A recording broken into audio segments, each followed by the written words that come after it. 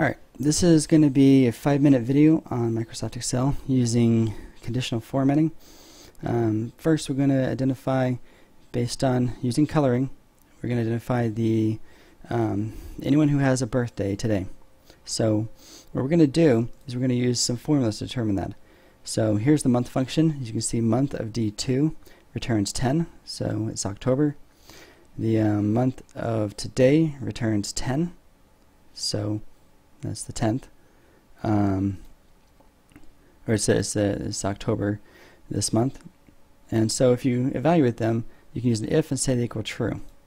Then you can see the day of her birthday, the day today, and of course they'll evaluate true. And there are two ways you can compare them. One is with a nested if that says if the 2 months are equal, the month of the birthday and the month of today, and next nest in if it's true, then evaluate if the days are equal, and then if so, return true. You don't have to say return false after that, it's optional, and it'll return false if it isn't. So, or you can use the and function and say we want to make sure the months are going to be equal and the days are equal.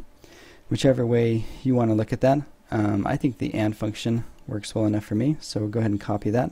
And so this is how we use it. We'll highlight everything, and what we're going to do is, we're going to highlight everything. No, we're going to highlight, and I'm going to show you why in a second. We're just going to highlight everything except the header. And then what we're going to do is go to conditional formatting, and we'll go to manage rules. And here, I'll show you how I got this rule. Basically, I went to conditional formatting, highlight cells, and said like equal to, set up something with equal to, just said OK. And then I went back and I said, okay, now that the rule is created, I go and manage it, and now I'm going to edit that rule, and I moved it over to use a formula instead of using cells that contain, and so now we're going to paste. This was the nested if, but we're going to paste the and into here. Here we go. And so then this is going to now highlight anybody that has the same birthday. So we'll go ahead and apply it, and what do you know? It highlights Sarah Pardon. Now, so here's the thing. This formula, if I edit it and I look at it, it says, okay, number sign in front of the D, which means all of these cells are going to qualify because as it's copied over, this will say look at D2, this will say look at D2, they all say look at her birthday, and so it's going to highlight the entire cell. The dollar signs holding the D, and then the 2 allows when it's copied down, each row is going to look at its own row. So that's why they're dollar sign D2 on all the references for the month and the day. So as easy as that, we now have a conditional formatting that highlights whose birthday is today. Okay, so now let's figure out how old they are, right? So we could say age now.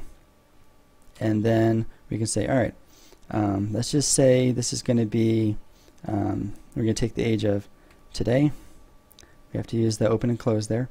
And we're going to subtract, their birthday. And so that'll give the total number of days between the two. And then what we're going to do with that is divide by 365 and a quarter, thanks to the leap year.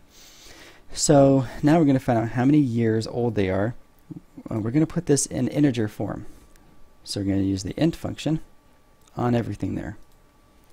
Okay, so Sarah is 32 years old, and of course as we copy this straight down, I use control down on this whatever column, and control up once I moved over, and then so boom, we have their ages.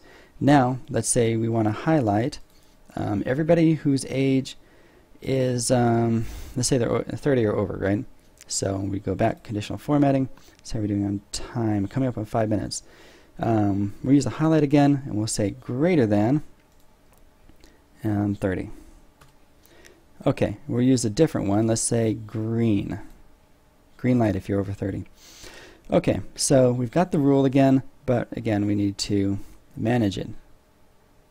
Okay, and actually not just for the current, let me just control, oh that's grabbing everything now. I'm going to put a space in there. Control asterisk, and we're going to go a little over 5 minutes, but Trying to keep it nice and quick. So now we go to conditional formatting, manage, and so you can see the two rules are here. Let's go ahead and modify the red rule so that it evaluates out to the E column. Okay, so you can see now the red's going to go all the way over. It'll apply to the E column.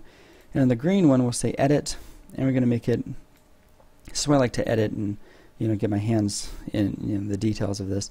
Is we're going to say, okay, when it says cell value is greater than 30, it's looking at every cell here greater than 30.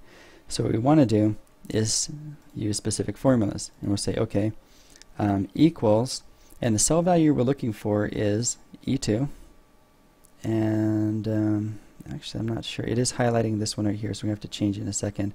We're just going to say E1 because we're going to change the range in a second. So we'll say, okay, $sign E, because we want to go over all columns, 1 is greater than, where's my greater than, and then 30. Okay, simple as that. So then it's going to highlight green. Alright, so let's see what happens. Oh yeah, and I'm going to change, let's see, applies to, oh, it's not even choosing the one to apply to.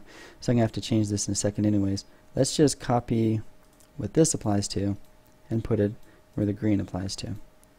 Okay, so now that we got that, we'll go ahead and edit the rule again to make sure it doesn't, change the row number there, which it did, because we changed what it applies to. And we'll say applies to, or actually this one starts at E2.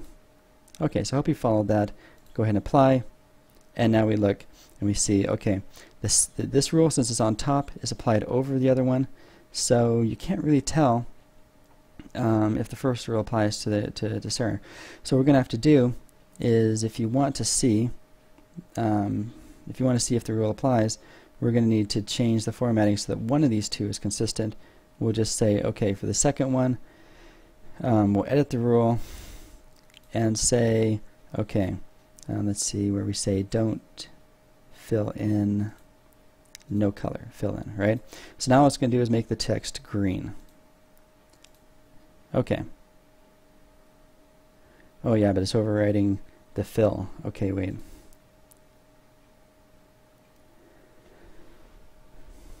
I guess the only other way to, well, so I'm trying to just get the two rules to show in a way that I can see them both show, and I just told it to have no fill instead of not to apply a fill effect to it.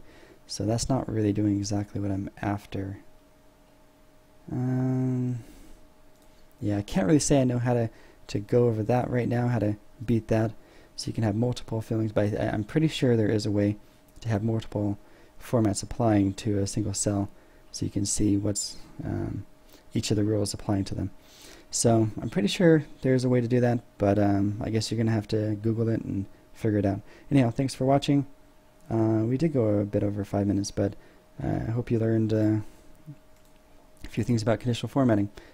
Alright, have a good day.